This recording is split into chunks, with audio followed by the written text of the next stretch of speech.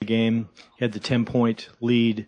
Kind of take us through what happened there and how disappointing it is to give up that lead when you really had him on the ropes. Well, I mean, that part of it is extremely disappointing. I thought, again, we had some chances to end the game.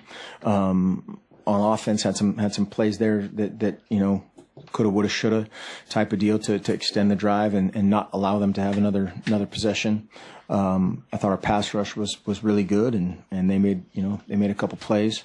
And so again, that's very frustrating when, you're extremely close to finishing it out, and that's when you need to finish it. On the right, Steve Mims.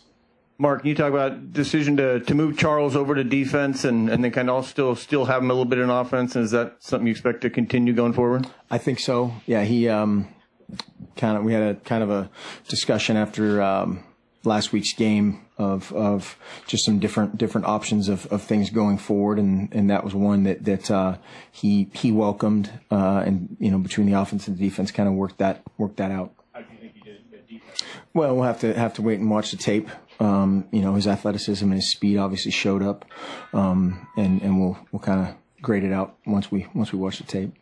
Front right, Ryan. Go. As far as leadership goes, who would you expect in the locker room to really kind of stand up and get these guys prepared for Washington? A bunch of guys. And the character of this team will be tested, and I anticipate a great response.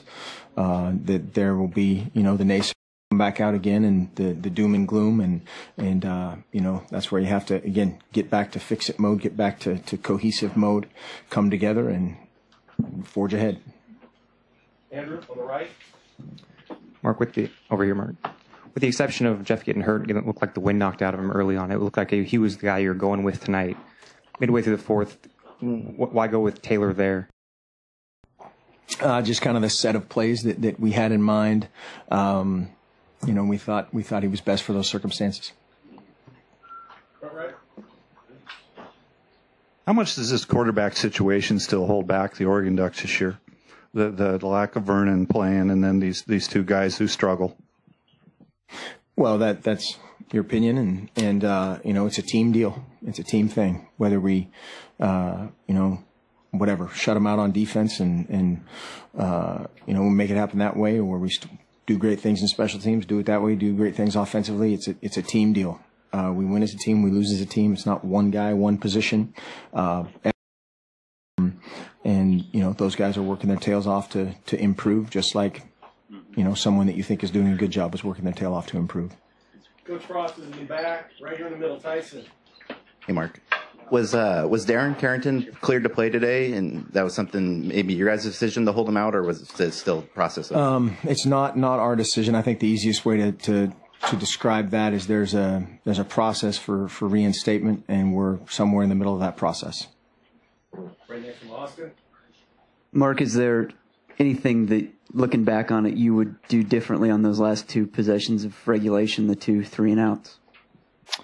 We'll watch the film and see. Again, I thought that there were a couple things that were there that we can coach up and get right. And there's obviously some things from a clock standpoint that will be discussed, and just how the game ended will certainly be discussed. Anything else? One more, Austin.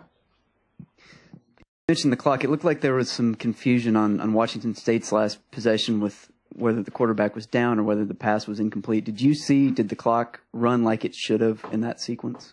Are you talking about the end of regulation? Yeah, I thought the end of regulation, there were a couple times where they were winding the clock and the clock wasn't running. There were times when, again, I'm on some edge of getting, if you snap the ball and the ready for play is not blown, that's traditionally seen that enforced as a penalty. It's a delay of game of snapping the ball before the ready for play, and so we'll discuss that. So you thought they did snap it before the ready? They did. I mean, they did snap it before the ready for play. That was stated.